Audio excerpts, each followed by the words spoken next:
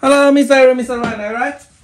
Okay, so last lesson we talked about these crossing lines, right? Do you still remember? We have two rows of numbers and we want to find out the maximum number of lines by connecting between the numbers in the first row to the second row as long as they are equal.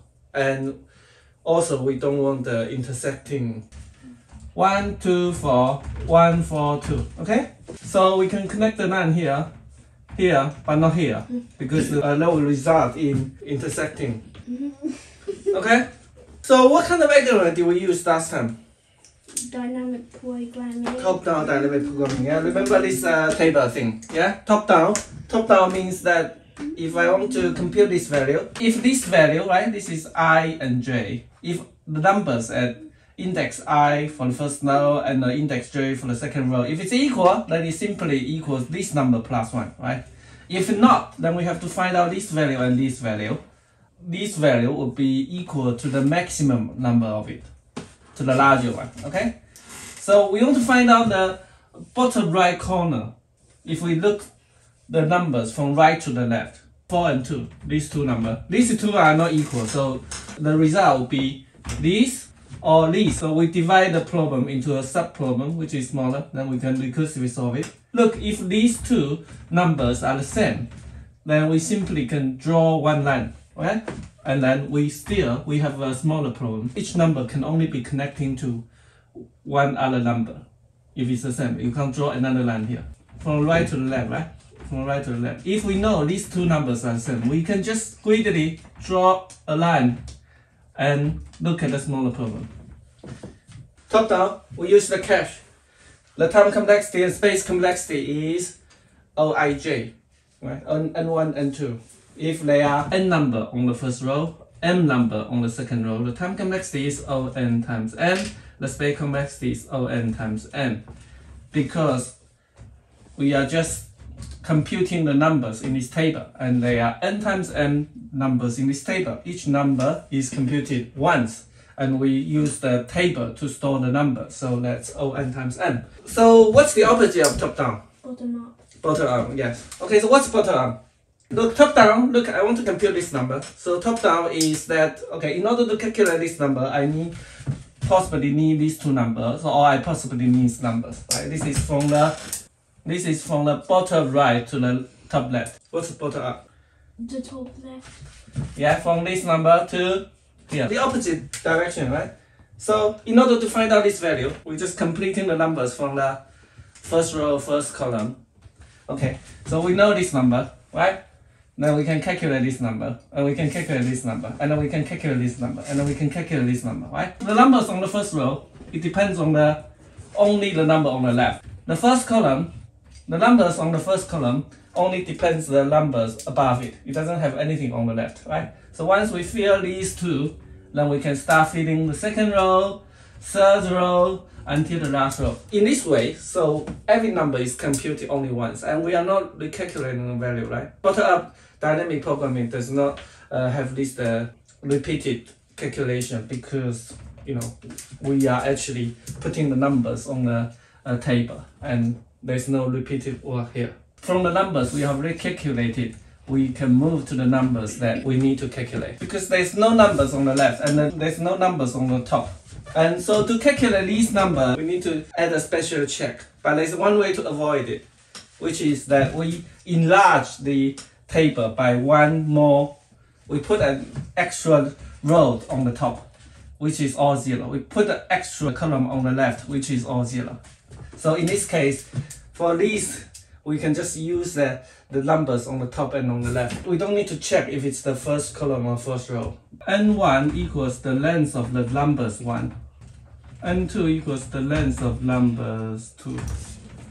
This is n.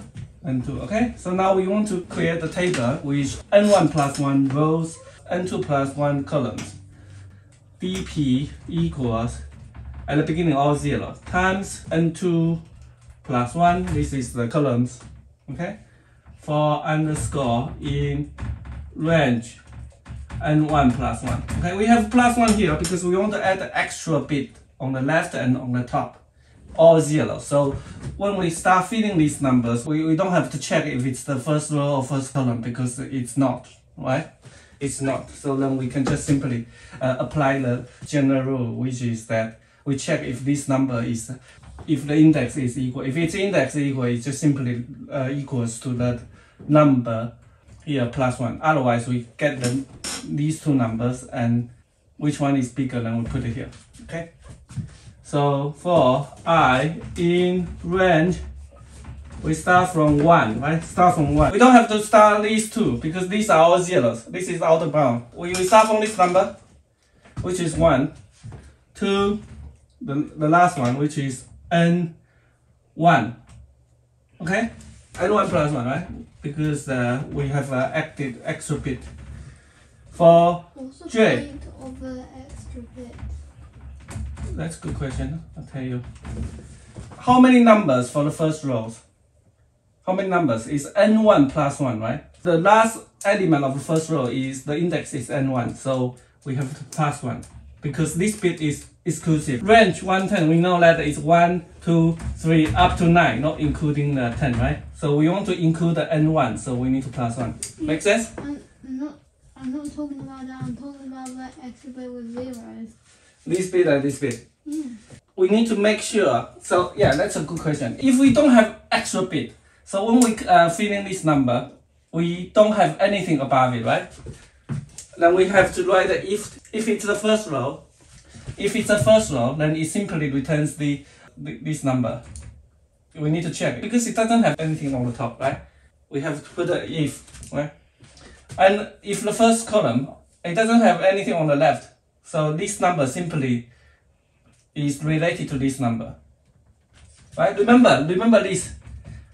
We want to calculate this number. Mm-hmm. If the index is equal, is it equals to this number plus 1, right? Yes? Mm-hmm. If it's not equal, then we have to find out this number and this number. Which one is bigger, we put it here. Okay? So how can we apply this on this boundary, on the first row and first column? It doesn't have anything on the top and doesn't have anything on the left. So how can we use this? How can we unify the calculation even for the first row and first column? The answer is that we can add extra bit because they are all 0. So here we can apply this because it has an imaginary number which is 0 here. So if it's equal, then it equals this number plus 1. Otherwise it equals this and this, which is ever is bigger. So obviously it's this one because this is 0. Okay? Then if the nums 1 I is equal to nums 2 j, actually it's because I is from 1 to n, this needs to be I minus 1, j minus 1, because the original number, the index start from 0. Our index start from 1, so we have to minus 1 here. Minus 1, minus 1. If it's the same, then it equals to this number, right? Plus 1. So dp ij equals dp I minus 1 j minus 1 plus 1, right? This is the special case. Look, I can safely do I minus 1 j minus 1. It doesn't go wrong. Because I is from 1 to the n, j is 1 from the n. I minus 1, j minus 1, bigger or equal than 0. I and j is from 1, right? Because look, I and j start from 1 now. I minus 1, j minus 1 is bigger or equal than 0. The array is still in range. So I can do I minus 1, j minus 1. If I don't have this bit, I minus 1 would be minus 1. The first row, 0. 0 minus 1 is minus 1. Then it's out of bound. If this number equals that number, if the number at the first row and equals the number second row, then we can do this. Otherwise, then we just say dp ij equals the maximum of dp I minus 1 j and dp I j minus 1, right? And then return this number, return the bottom right number, which is return dp minus 1 minus 1, right? Which number is this? dp minus 1 minus 1. Bottom right. Bottom right. dp minus 1, last row. Last row, dp minus 1. on the right, right? So top down and bottom up, just two different ways. Top down using the recursion minimization, we use the cache, right? If we want to calculate this number, then we recursively solve the subproblem. If the number at the index I equal to the number at index j for the two rows, then we calculate this subproblem, which is I minus 1, j minus 1, and plus 1. If not, then we get this number, and we compare which one is bigger and put it here. In order to avoid the duplication, we calculate the same thing over and over again, we use the cache, right? Just imagine this number here, right? If I want to calculate this may be calculated more than once, right? Look, here, you could go here, right? Okay? So these needs ones, right? If I calculate these ones. If you go this way, if the number is not equal, and if we want to calculate this number, then we need this number. Okay, somehow, because if it's equal, then it needs this number. Okay? If we want to calculate this number, somehow it goes here, right? And this number also needs this number. It's been calculated twice. I want to calculate this number, and then go here. I need this number. I want to calculate this number. I also need this number. This number here. Okay, so this number is needed twice. Why do you have to go there? I'm just giving an example. It might be possible that if we want to calculate this number and it's not equal, I mean, if it's equal, if this is equal, we don't need these two numbers. We just need this number, right? But I'm just saying, if it's not equal, then we need these two numbers. This number is equal, then we go straight here, plus 1. And this number goes up, right? So this number needs twice. Just imagine this may happen a lot of times. So we need to cache it. This is top down with a cache. Okay, if we don't need a cache, then the time complexity will be exponential. And we can implement the cache ourselves. We can just put the values in a hash map. So then we can just say if ij is in MIMO, right, then we return MIMO. Otherwise, when we calculate it, before we return, we save this value into the MIMO, the notebook. Okay, so the cache handy way, the computer does the caching for us. We can implement the cache ourselves. Actually, we implement our cache ourselves in the opposite way. We put out numbers in this table. So we explicitly creating a table, right? And then we start to put the numbers one by one, right? We start putting the values from the first row, first column, from top left to the bottom right. Because each number, when we calculate this one number, we possibly need those three numbers, right? The one above it, the one on the left, and the one on the diagonal, right? So when we calculate this number, we need these three numbers, possibly, right? So we can start from the first top left corner, and then from top left to the bottom right, until we reach the last element on the right bottom of the table. Okay, and the time complexity is still the same, 2 for root O(n) times m, okay, O(n) times m. The space complexity is still the same.